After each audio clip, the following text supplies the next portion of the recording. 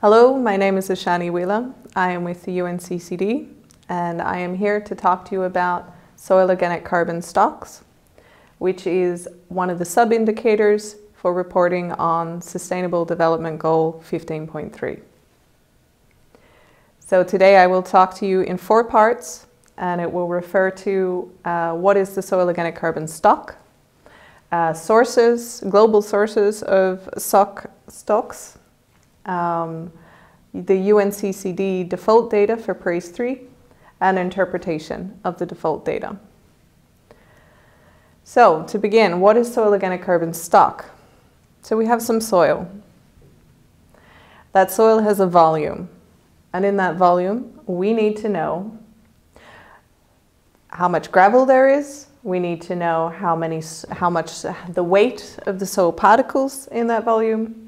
There are also voids that are full of water and air, and we need to know their weight as well. And there is the organic carbon in concentration that we need to know. So how much soil in this volume, the bulk density, the carbon concentration, and also water weight and gravel weight in order to work out what the soil organic carbon stock is. So in order to get to tons per hectare, we need all these other measures.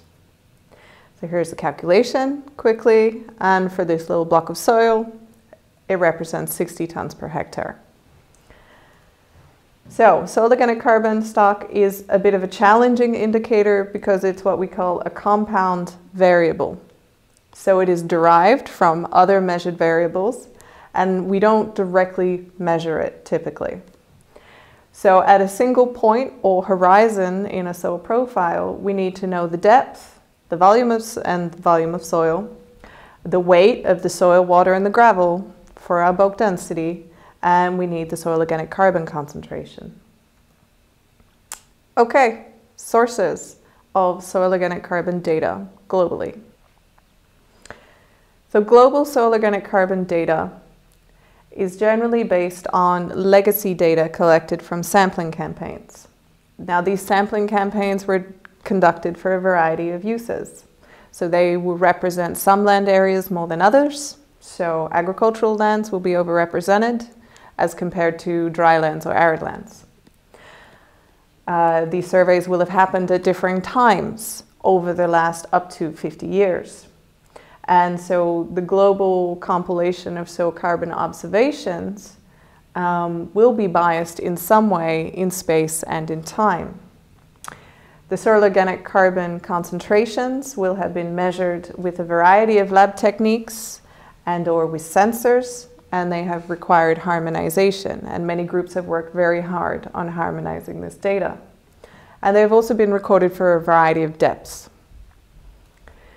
So this is a picture of the compilation of the global carbon database that went into the creation of ISRIC's Soil Grids 250 meters. So this is global gridded information based on machine learning. So the advantages of global data are that it is created with one consistent modeling methodology. It is globally harmonized, and the database has been standardized. And there are over 170,000 profiles within it currently. ISRIC World Information is the current custodian of this database. So soil organic carbon stock 0 to 30 for our purposes, for UNCCD reporting, is a compound product from several predictions within the soil grids environment, and they are the soil organic carbon concentration, gravel percentage, and bulk density, and for a given depth. So here's a picture of the global soil organic carbon stock, which is the default data for UNCCD reporting. In order to get ourselves an idea of how the soil organic carbon is changing through time, we also needed to prepare general trends in soil organic carbon based on land use change factors. So this is a Tier 1 carbon accounting methodology for creation of national accounts via IPCC. We adapted this method to cover the period 2000 to 2015, specifically for land cover changes. So we're only reporting changes in stock where the land cover has changed in this time, not changes in stock within a land cover. And we've done it for a maximum of 3 changes in the 15-year period. This is also done for specific climatic zones in the world. And when we combine these land cover changes possible with the climatic zones, we come up with approximately, well, a bit more than 500 possible combinations of change factors. But many of these don't actually exist in practice, and the list is generally much shorter. So, in order to obtain these change factors, which give us an idea of the proportion of change in a carbon stock over a given amount of time, we collated them from the IPCC Good Practice Guidance, 2006, from literature values for examples that were not included in there, and for restoration cases where we move from what is generally considered a degraded type of land cover to one that is a restored type of land cover. We took the inverse of the degradation case, but we capped these at 2 times the initial soil organic carbon level. We also made some catastrophic loss scenarios. So this is where land covers move from, say, a forestry cover into a bare lands cover, and also for wetlands. The value ranges for these change factors are from 2, so twice the initial carbon stock level, to 0.1, so a 90% loss level. And this is applied over a 20-year duration, or the duration that the change is detected. And in general, the change factor, the direction of the trend on the carbon stock for our land cover change matrix is given here. So if it's blue, it's considered no change. If it's red, it's considered there is a loss. And if it's green, it's considered that there is a gain. And from this, we end up with 15 years of soil organic carbon stocks, which inside them include the change for each country involved. Soil organic carbon and the UNCCD default data for PRAISE 3. The default data package provided to countries for soil organic carbon contains maps of the carbon stocks. Here is an example for 2015. And it also contains maps of the estimated changes in carbon stocks, positive and negative, for this 2000-2015 period. It also contains tabular data, which gives the soil organic carbon average stocks per land use class. And this is only for pixels remaining in each land use class, not for pixels that change. And it gives a table that gives the carbon stock for for pixels that change from one class to another, and gives the net change in area, the initial carbon stock and the final carbon stock, and a difference in tons over that period. There is also some graphical summaries that are provided within the summary documentation to countries, which simply display the same data within the tables, but give, an easier, quicker way to access the data and differences between the different classes. And here's one for changes in carbon stocks as per each land use class that has changed in that period, and the proportion of area in each.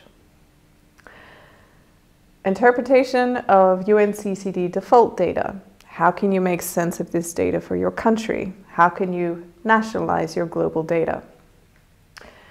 So we're considering using the default data at a country level. So what is important is that at a country level, the parties responsible for constructing the reporting look at these maps, verify, authenticate them, the patterns of the soil organic carbon against their own known land cover patterns. And by this I mean, are the carbon stocks higher in the forests and in the wetlands and lower in the bare lands? Do the patterns make sense against what you know about your own country? And to ultimately decide if the default data is acceptable for the reporting process. Country level interpretation. So for considering the default data for soil organic carbon at a country level, it is important to look at the land cover changes and the change factors associated with the soil organic carbon and the land cover matrix. So one thing we need to look for is if there are false positives involved in SOC changes. An example that you may find when considering default data at a national level is the instance where soil organic carbon is considered not to change. However, there may be other processes going on that can be considered degrading processes. For instance, moving from grassland to tree-covered areas shouldn't have a difference for the soil organic carbon. However, it may involve woody encroachment onto grazing lands, again, a sign of losing agricultural productivity. These are the kind of details that can only be considered and only be interpreted at a country level. So here, for these very large tables, I would strongly encourage parties to consider what the land conversion is, the areas involved, and are they a significant area for your country or are they just a small area? And the percentage change in the carbon stocks. So don't worry so much about the absolute values. Have a look at the percentage change. So has half the carbon values in this particular land conversion been lost? And if so, and they are a significant area for your country, then if so, they may indeed represent a degradation that has been found, spotted, or revealed.